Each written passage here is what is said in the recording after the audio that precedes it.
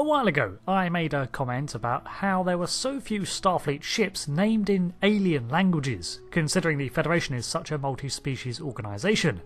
Well, that sounds like a video topic to me, so here it is. Hi, Rick here, and before we start, I'll just throw out a couple of clarifications.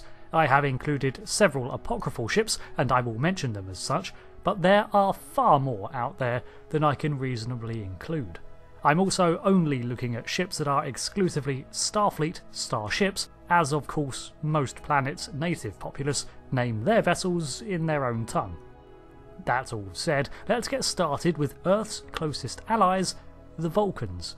There is the USS Tecumseh NCC 62100, which is a Nebula-class vessel that had an all-Vulcan crew. Such one-species crews were fairly common in the Federation, mostly for life support requirements, but the Tecumseh was captained by Sodok in 2374. According to the Destiny timeline of books, which is not canon, the ship was destroyed in 2381 in the Borg Battle of the Azure Nebula. An alternate story has the ship still in operation in 2410 as part of Starfleet's Omega Force, which was made as an anti-Borg task force. The name is presumably of Vulcan origin, considering its close ties to the founding species, and its close following of their naming convention. In the vein of Vulcan, we have the USS Taplana Hath, NCC 1004. This ship was an Engel-class vessel, presented during the Battle of the Binary Stars in 2256, where it did not survive the conflict.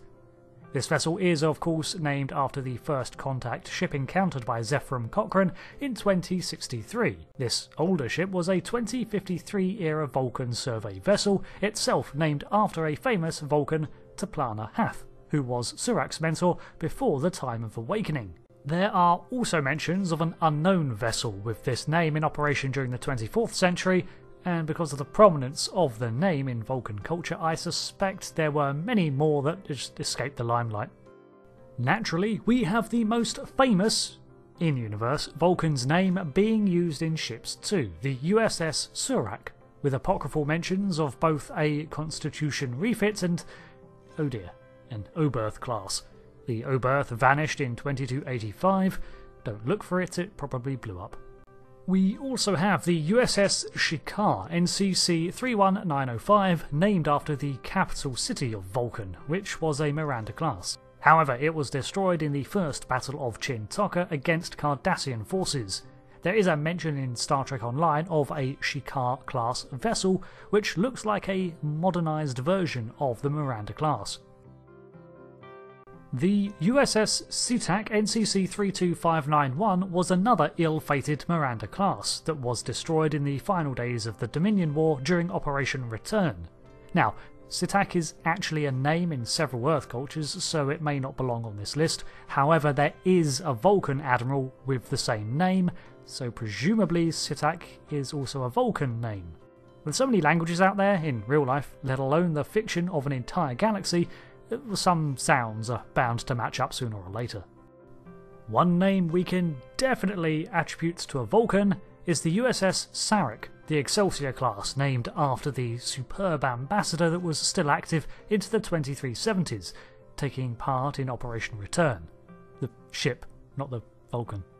Sticking to the names present in the founding species of the Federation, we have the USS Shran, NCC 1413, which was a McGee-class vessel. This was one of the many casualties of the Battle of the Binary Stars, but for its brief time in the background, it was confirmed to be named after Thylek Shran of the Andorian Imperial Guard. Seems only fair that Starfleet would honour his name, as he was a major supporter of the Federation even before it formed, being a close friend of Captain Archer. The USS Gorkon NCC 40512 was an Excelsior class, which naturally meant it became the flagship for an admiral, in this case Nechayev. It was her mobile command base for the first anti-Borg task force, but continued to serve as a base of operations for various other missions well into the late 2370s. She chose the vessel as far back as 2366 as part of the 12th Fleet, as she had captained it before that. This ship was named after the famous Klingon Chancellor, who spent a great effort to ensure the Khitomer Accords were signed between the Empire and the Federation in 2293, even though it cost him his life. Nice to see Starfleet honour his legacy, not just the Klingons, who also named a vessel after this Chancellor. Likewise, and for similar reasoning, there are a couple of mentions of a USS Khitomer, one a Nebula class and the other a Noble class. The runabouts in Deep Space Nine were all named after rivers, but one, the USS Yolja NCC 25353, was named after a Bajoran river, and seen in the novels set around 2376 onwards. By the 32nd century, there are fewer Federation ships, but one of their number is the USS Nog, NCC 325070, an Eisenberg-class starship.